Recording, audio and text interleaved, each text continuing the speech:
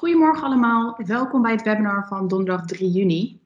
Vandaag co-host ik deze sessie samen met Marco Hendricks, directeur van Aplaza. En we vertellen jullie vandaag alles wat je moet weten, zowel als adviseur als verzekeraar of service provider. Wat belangrijk is om te weten over de koppeling Aplaza via Marketplace. Mijn naam is Meerte Posma, ik ben partner succesmanager bij CCS. Dat betekent dat ik me onder andere bezighoud met het onboarden van partners op ons platform. En ook het positioneren van de gezamenlijke oplossingen met onze partners richting onze klanten. Een van de dingen die ik daar onder andere voor doe is het geven van deze webinars of dit soort webinars samen met onze partners. Vandaag dus samen met Marco Hendricks over Aplaza. Ik start met een aantal huishoudelijke mededelingen. Het is mogelijk om vragen te stellen gedurende het hele webinar. Dat kan in het daarvoor bestemde chatscherm. We proberen de vragen zoveel mogelijk tijdens het webinar te beantwoorden. Maar lukt dat niet, dan komen we er zeker aan het einde van het webinar nog even aan toe. Want we zorgen ervoor dat we alle vragen beantwoord hebben voordat het webinar wordt afgesloten. Je ontvangt na afloop van het webinar van onze follow-up e-mail. Daarin tref je een handige factsheet met alle informatie over Aplaza nog eens op een rijtje. De URL naar het webinar, zodat je het webinar nog eens zelf op een rustig moment kunt nakijken. Of kunt delen uiteraard met bijvoorbeeld collega's. En je treft daarin een contactformulier aan waarmee je contact met ons kan opnemen als je nog eens in een persoonlijk gesprek verder van gedachten wil wisselen of de oplossing ook voor jouw kantoor toegevoegde waarde kan bieden. De agenda van vandaag. Ik neem jullie nog even kort mee in Marketplace als platform, de propositie daarvan. Licht ook even kort toe waarom Aplaza als partner geselecteerd is, waarom we een partnership zijn aangegaan. Ik geef daarna het stokje graag over aan Marco. Hij zal jullie uitgebreid meenemen in de mogelijkheden van de koppeling, zowel aan de kant van de adviseur als aan de kant van de verzekeraar of service provider. En als onderdeel daarvan zal hij jullie ook kort toelichten wat de prijsstructuur is voor beide proposities. Ik kom nog even bij jullie terug nadat Marco jullie het een en ander heeft uitgelegd met korte implementatie. En we ronden af met het beantwoorden van de laatste vragen. En ik zal jullie dan kort nogmaals meenemen in de follow-up die volgt. En hoe je contact met ons kan opnemen als je verder van gedachten wil wisselen. Eerste punt dan van de agenda, nog even kort doornemen wat Marketplace als platform nu eigenlijk te bieden heeft. Waarom wij Marketplace als platform ook gepositioneerd hebben. Met Marketplace heeft CCS eigenlijk volledig ingezet op het bieden van integratie en implementatiegemak voor haar klanten. Dus voor de level gebruikers. Vanaf release 14.1, dat is een release in 2020 geweest, is daarom ook besloten om Marketplace als platform standaard uit te leveren als midlayer samen met de back-office. Het platform bestaat uit generieke API's, simpel gezegd, waarop partners variërend van front-end leveranciers tot aan geautomatiseerde STP-claimafhandeling systemen kunnen aansluiten. Dat doen ze door gebruik te maken van een developer portal, waar je overigens ook zelf gebruik van kan maken. Daar kom ik straks nog even bij jullie op terug. En door aan te sluiten op die generieke API's komt daar een integratie tot stand en kan de back-office dus worden verrijkt met functionaliteit van een partnerapplicatie of andersom. Je kunt daarmee als verzekeraar of als adviseur, we proberen in het partnerlandschap voor al onze klanten die we faciliteren een oplossing te bieden en ook wat aanbod te creëren. En dat doen we in een aantal categorieën. We doen dat onder andere in de categorie Operational Excellence, maar ook Customer Experience en Data. En eigenlijk zijn dat de drie belangrijkste trends die wij geïdentificeerd hebben de afgelopen jaren. Op basis waarvan wij de partners die we selecteren om aan te sluiten plotten. Uiteraard moet zo'n oplossing iets te bieden hebben voor de verzekeringsmarkt en dan met name de klanten, de type klanten en de verschillende categorieën die wij faciliteren en ondersteunen met onze softwareoplossingen. En het is daarbij ook belangrijk dat dat een oplossing is of dat de partner een oplossing biedt voor de uitdagingen die je in de huidige verzekeringsmarkt waar je mee te maken hebt. Waaronder een continu veranderend landschap waarin de consument de verwachtingen van de consument continu veranderen en hoger worden. En eigenlijk afgemeten worden aan een continu evoluerend digitaal landschap waarin we leven. Maar ook de noodzaak om relevant te blijven en jezelf te blijven onderscheiden in een markt die heel erg getekend wordt door continue fusies en overnames. Het is belangrijk om je processen te optimaliseren, zodat je kosten kunt drukken. Nou ja, de meeste trends zijn jullie bekend en zijn ook in eerdere webinars naar voren gekomen. En dat zijn dus ook trends waar we naar kijken om onze partners op te selecteren. Uiteraard vinden we het belangrijk dat het partneraanbod aansluit bij waar jij in de dagelijkse praktijk mee te maken hebt. Dus ja, je kunt op ons appcenter terugvinden wat ons actuele aanbod is. Staat daar niet iets tussen waarvan je zegt, ja, daar ben ik nu echt naar op zoek. Of heb je een partneroplossing of een oplossing die je graag geïntegreerd zou willen zien, dan kun je dat uiteraard altijd aandragen bij je accountmanager. Nou, even terug naar het technische verhaal. Niet heel technisch, maar wel even wat het als platform doet, Marketplace, wat het faciliteert. Door gebruik te maken van die generieke API's kan een partnerkoppeling op generieke wijze tot stand worden gebracht. En vervolgens is die koppeling eenmalig ontwikkeld en kan vervolgens bij al onze klanten, dus alle levelgebruikers, geïmplementeerd worden. En dat kan op een relatief gemakkelijke wijze.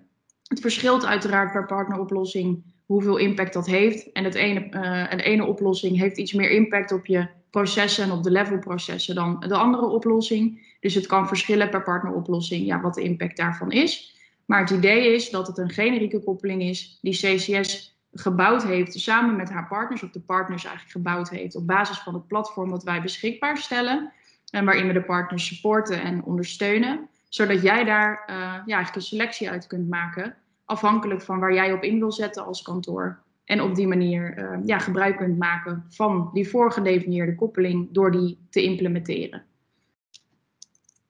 Nou, nogmaals, ons appcenter op onze website geeft een actueel beeld van het aanbod wat we op dit moment beschikbaar hebben. Maar mis je daar iets, laat het vooral weten. Dat kan je dus doen door dat bij je account manager aan te geven. Ik noemde zojuist ook al kort even het developer portal, wat we gebruiken in het onboardingsproces voor onze partners. Onze partners kunnen daar gebruik van maken, vinden daar de API's. Er hangt een sandbox omgeving aan het developer portal, zodat ze kunnen testen eigenlijk de generieke koppeling kunnen doortesten. Op basis van die omgeving die daaraan hangt. En je vindt er uiteraard ook API-documentatie op terug die een beschrijving geven van wat die API doet, wat die kan en welke data je daar bijvoorbeeld in uit kunt ophalen of kunt terugschrijven naar je back-office. Je kunt dat developer portal ook zelf gebruiken. Dat is ook onderdeel van Marketplace als propositie voor jou als klant. Je kunt via het portal ook zelf ontwikkelde applicaties aan je back-office koppelen. En je kunt daar uiteraard ook van ons support bij krijgen als je dat nodig hebt. Waarom Aplaza op Marketplace? Nou, eigenlijk redelijk vanzelfsprekend. Aplaza is echt een oplossing die voor de verzekeringsmarkt ontwikkeld is en echt ingesprongen is ook op de uitdaging die er was tussen communicatie uitwisselen, documenten uitwisselen, berichten uitwisselen tussen verzekeraars, service providers aan de ene kant en adviseurs aan de andere kant. Veel administratie die daarbij komt kijken. 2 administraties in die zin die je daarbij op orde moet houden. Dat kan efficiënter dan overtikken, overnemen, inkloppen en dergelijke. Nou, daar is Aplaza als platform bij uitstek voor ontwikkeld. Dus het is enerzijds echt een oplossing die voor deze branche ontwikkeld is. En anderzijds is dat uiteraard een oplossing die heel goed past binnen een van de, of eigenlijk 2 van de categorieën. Operational excellence, om je processen te optimaliseren, maar daarmee ook om in te zetten op customer experience, omdat je daarmee aan administratief werk en meer tijd kunt besteden aan kwalitatief advies en persoonlijk advies. Iets waarmee jij de klant, jij jezelf als kantoor kan blijven onderscheiden richting je klant. Iets wat in deze branche uiteraard nog steeds enorm belangrijk is. Ik denk dat ik het hier voor wat betreft de toegevoegde waarde van Aplaza dan het beste even bij kan laten of wil laten. Ik weet zeker dat Marco jullie er alle ins en outs over kan vertellen en dat ook enorm goed kan. Dus Marco, ik wil heel graag het stokje overdragen aan jou. Aan het einde van het webinar kom ik nog even bij jullie terug met een stukje implementatie. En afronding van het webinar met nog even kort gehighlight hoe je contact met ons kan opnemen voor een eventueel vervolg.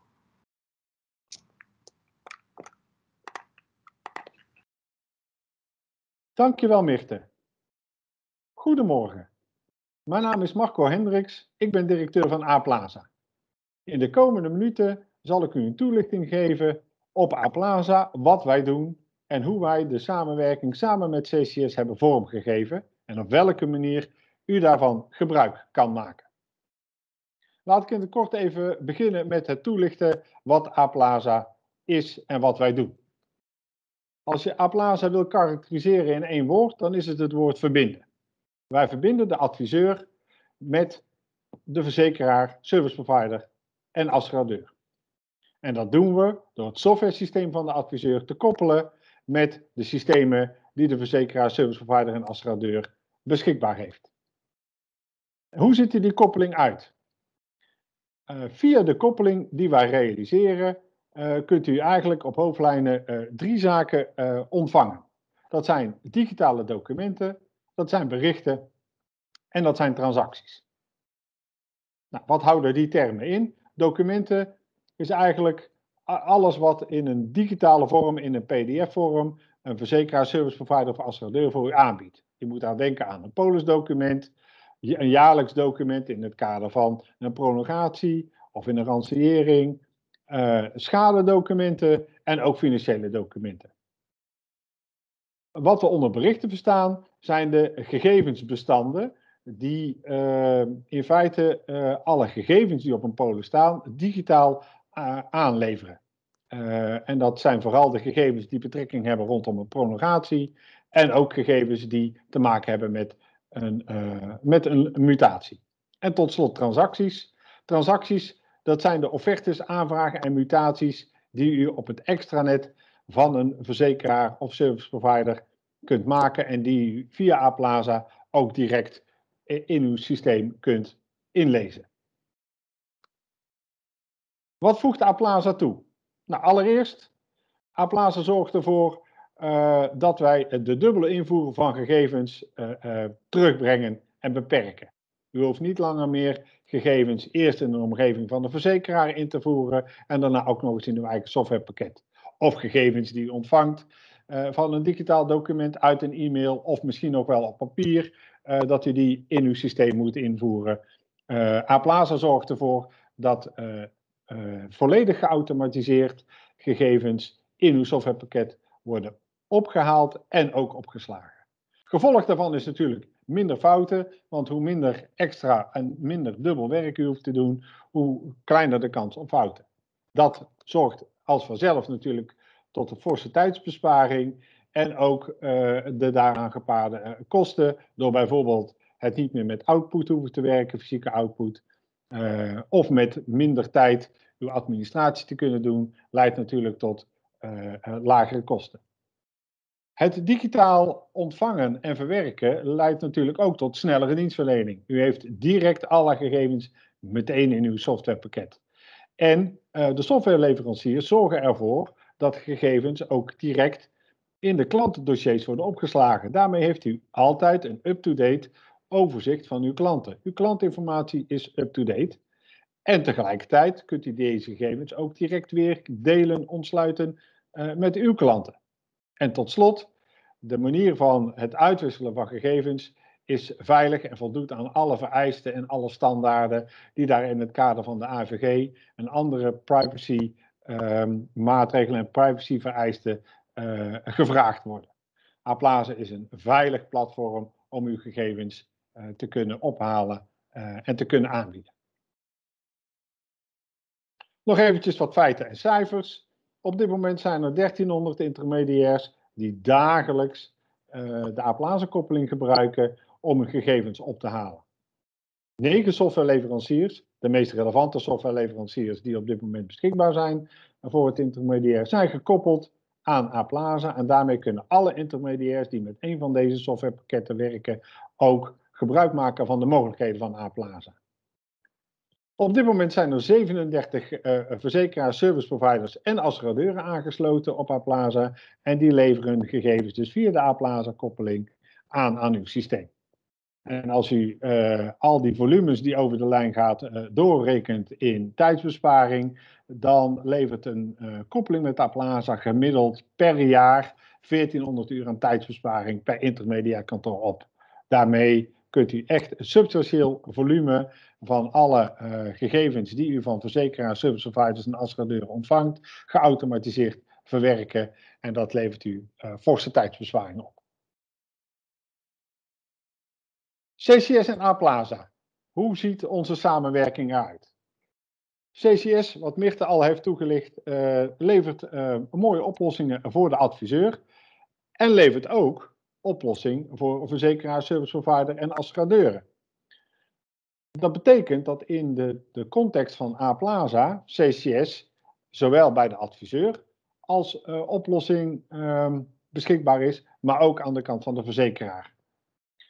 Voor het vervolg van mijn verhaal zal ik steeds het onderscheid maken in deze twee situaties, om een duidelijk aan te geven wat daar de mogelijkheden zijn. Want CCS en Aplaza hebben voor beide mogelijkheden een koppeling gerealiseerd die voor u beschikbaar is. Als we eerst de kant bekijken van de adviseur die gebruik maakt van de CCS-oplossing. Op dit moment is het al mogelijk om binnen CCS met een aantal verzekeraars een koppeling te realiseren en daarmee al documenten en berichten op te halen. De Aplaza-aansluiting zorgt ervoor dat de huidige aansluitingen worden uitgebreid met fors meer aanbieders. Dat betekent dat u naast uw huidige aansluitingen, die u ook via Aplaza blijft behouden, nog veel meer nieuwe aanbieders beschikbaar hebt. Dit hieronder op het scherm staan in de logo's de betreffende verzekeraars gemeld. En op dit moment zijn we bezig met nog een aantal partijen ook aan te sluiten die via de Aplaza-koppeling beschikbaar komen. Dus dat betekent dat als u de keuze maakt om met Aplaza te gaan werken, dat het aanbod van aanbieders fors toeneemt. En daarmee kunt u met meer partijen digitaal werken en de voordelen daarvan ervaren. Los van het aanbod zorgen we als Aplaza ook voor dat u ieder kwartaal als adviseur een overzicht krijgt van wat u met de Aplaza-koppeling hebt gedaan. Dus welke volumes u heeft binnengehaald. En ook belangrijk met welke verzekeraars u dat gedaan heeft en welke service providers. En tot slot ook bij welke verzekeraars en service providers u de koppeling nog niet heeft geactiveerd.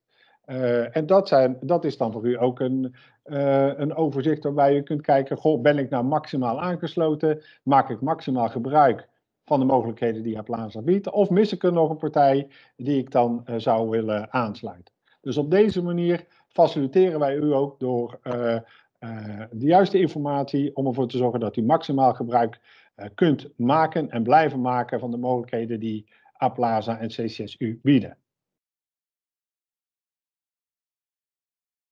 CCS en Aplaza zijn hun samenwerking verder aan het invullen en CCS heeft in een aantal stappen de mogelijkheden om te koppelen met Aplaza gerealiseerd. Vanaf juni vorig jaar, vanaf release 14.1, is het al mogelijk om de koppeling met documenten en berichten te gebruiken. De koppeling met transacties, die is op dit moment nog niet beschikbaar en die komt op een later moment voor u beschikbaar. Zodra deze er is, zullen CCS en Aplaza u hierover informeren. Nou, wat betekent dat dan voor u financieel als u gebruik wil maken van deze koppeling? Nou, voor het ophalen van de documenten en berichten van al deze extra aanbieders, die ik net op de sheets hiervoor heb laten zien, betaalt u geen bijdrage. Dus u kunt gewoon van deze aanbieders gebruik maken zonder dat u daarvoor extra hoeft te betalen. Wat wel nodig is dat de Aplaza-koppeling eenmalig ingericht moet worden als aansluiting op de marketplace. En die inrichting, dat wordt gedaan door een CCS-consultant. En dan moet u denken dat voor een standaard inrichting u een halve dag tot maximaal 2 dagen consultancy daarvoor benodigd is. Dus met die eenmalige investering kunt u voor nu en in de toekomst altijd gebruik blijven maken van Aplaza en genieten van de voordelen. Tot zover de toelichting voor de adviseur. Maar wellicht bent u hier geïnteresseerd als verzekeraar, als service provider en als assureur, terwijl u met CCS werkt. En bent u geïnteresseerd naar de mogelijkheden om de Aplaza-koppeling te kunnen aanbieden als aanbieder van de gegevens. Ook daar zijn CCS en Aplaza bezig om de koppeling te realiseren. De documentenkoppeling is beschikbaar in de eerste versie vanaf juni vorig jaar, ook in de release 14.1. En binnenkort vanaf de release 15.1, die in juni, aankomende juni beschikbaar is, zijn ook de berichten beschikbaar. En ook voor de transacties geldt dat deze op een later moment aanvullend ook nog beschikbaar komen. Daar straks heb ik al gezegd, 9 softwareleveranciers zijn gekoppeld. Dat betekent dat als u de Aplaza-koppeling realiseert als verzekeraar, service provider en assureur, dat u intermediairs kunt bereiken die met één van deze 9 softwareleveranciers werken. Natuurlijk CCS, heb ik net ook al uitgelegd hiervoor, maar ook nog 8 andere softwareleveranciers. En dat betekent dat u in totaliteit die 1300 intermediairs, die ik daar straks al heb aangegeven, met één koppeling kunt bereiken. Ook voor u als verzekeraar, service provider, assureur geldt dat ook u het inzicht krijgt in wat intermediairs bij u hebben opgehaald via de Aplaza-koppeling. Waarbij we ook in de details aangeven welke intermediair kantoren welke gegevens bij u hebben opgehaald. Daarmee kunt u ook zien of alle intermediairs die voor u belangrijk zijn en voor u relevant zijn, op een zo maximaal mogelijke wijze gebruik maken van de digitale ondersteuning die u hen biedt via Aplaza. Wat betekent dit financieel voor u als verzekeraar, service provider of assureur als u zou willen aansluiten? U betaalt Aplaza een maandelijkse bijdrage die gebaseerd is op basis van het opgehaalde volume documenten en berichten. En ook hiervoor geldt dat een eenmalige implementatiebijdrage verschuldigd is voor het inrichten door een CCS-consultant, die ervoor zorgt dat de koppeling goed via de marketplace is aangesloten. En nog eventjes voor alle volledigheid. U betaalt deze bijdrage. Adviseurs die uw gegevens ophalen, betalen niets voor het ophalen van uw gegevens. Nou, tot slot. Ik hoop dat ik met deze presentatie u voldoende heb geïnteresseerd in de mogelijkheden die Aplaza en CCS bieden. En Mirte zal zo dadelijk u vertellen wat u kunt doen als u van deze mogelijkheid gebruik wil maken of als u nog vragen hebt. En natuurlijk kunt u ook altijd met mij persoonlijk contact opnemen. Hier ziet u mijn contactgegevens of zoek mij op via LinkedIn. En ik ga graag wat dieper in op vragen die u mogelijk na deze presentatie nog heeft. Mirte, aan jou het woord. Wil jij het vanaf hier weer even overnemen? Dankjewel Marco, dankjewel voor je uitgebreide toelichting. Ik denk dat je het heel goed hebt beschreven, zowel wat de toegevoegde waarde voor beide kanten van de propositie is, maar ook hoe ziet de prijsstructuur eruit, wat is er nu al reeds beschikbaar in de koppeling en wat nog niet. Ik denk dat het vooral heel belangrijk is dat we daar vandaag een uitgebreide toelichting op hebben gegeven. We merken dat daar toch ook nog wel wat vragen over zijn geweest in de gesprekken die we met klanten hebben gehad de afgelopen periode. Ik denk ook leuk om nog even te melden dat we voor de adviseurskant inmiddels een stuk of 10 kantoren hebben die de oplossing hebben draaien, waar die geïmplementeerd is. En aan de kant van de verzekeraars en service providers hebben we nu een 3-tal implementaties lopen. Waarvan er eentje ook eigenlijk vrij soepel, zelfstandig door de klant geconfigureerd is. Met een stukje ondersteuning vanuit ons. Dus dat is hartstikke fijn om te zien en geeft ons vertrouwen dat we dat bij eventuele vervolgklant die geïnteresseerd is ook goed kunnen neerzetten. Ik wil jullie nog even kort meenemen in een stukje implementatie, zoals Marco al aangaf. Er is voor beide kanten van de oplossing een implementatie nodig. Wat de impact daarvan is voor jouw kantoor, dat kan verschillen. Dat kan zowel aan de kant van implementatie voor een adviseur verschillen, waar het bijvoorbeeld afhankelijk is of je al gebruik maakt van de EMS postbus, of de poststroom, de module poststroom al ingeregeld hebt, of je gebruik maakt van de meerdere bedrijvenstructuur. Ja, er zijn een aantal checks die we moeten doen samen met jou om te valideren wat van toepassing is. En op basis daarvan kunnen we je een voorstel doen. En aan de kant van het verzenden is het ook aan de kant voor de verzekeraars en service providers die dus de stukken en de berichten klaarzetten voor de adviseurs om ze op te halen. Is het ook van een aantal zaken afhankelijk. En zullen we daar ook op basis van een intake even wat meer informatie over moeten uithoren, uitvragen, om je zodoende een juist voorstel te kunnen doen. Dat is dus stap 1, inventariseren wat de situatie is die voor jouw kantoor of op jouw kantoor van toepassing is, zodat we jou een passend voorstel kunnen doen. Voor het geval je een verzekeraar of service provider bent en je dus met het verzenden aan de slag wil, zul je ook met Marco om tafel moeten voor afstemming over een overeenkomst en een voorstel qua prijsstructuur op basis van het volume. En komt dat als een getekende opdracht terug, dan gaan we kijken wanneer we dit voor je kunnen inplannen en oppakken en uitvoeren. En dat doen we uiteraard in overleg met jou en ook in overleg met Aplaza, zodat we goed op elkaar afgestemd zijn en die planning voor alle 3 de partijen werkbaar is. Dan nog even afronding. Ik heb het aan het begin van het webinar ook al even genoemd. Het is mogelijk om je laatste vragen, als je die nog hebt, nog even in het chatscherm te stellen. Wij zullen de vragen beantwoorden. We laten het webinar nog even draaien. Dus als je vraag nog niet beantwoord, dan kan het zo zijn dat we daar zo direct nog aan toe komen. Daar komen we sowieso aan toe. Dus als je nog even tijd hebt, blijf dan gerust nog even hangen. Je kunt uiteraard ook contact met ons opnemen na afloop van het webinar. Dat kan uiteraard via je accountmanager. Voor de meeste mensen zal wel helder zijn wie jouw aanspreekpunt daar is. Weet je dat niet of vind je het gewoon gemakkelijk om gebruik te maken van de follow-up e-mail, dan mag en dan kan dat. Daarin tref je een button waarop je kan drukken, je gegevens kan achterlaten en dan nemen wij contact op met jou.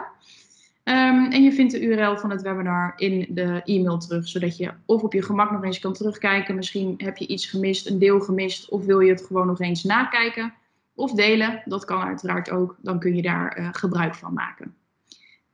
Dan rest mij nog 1 ding en dat is om jullie heel hartelijk te bedanken weer voor het kijken vandaag, voor de tijd die je ervoor vrij hebt gemaakt en de aandacht die je hebt besteed aan het luisteren naar ons.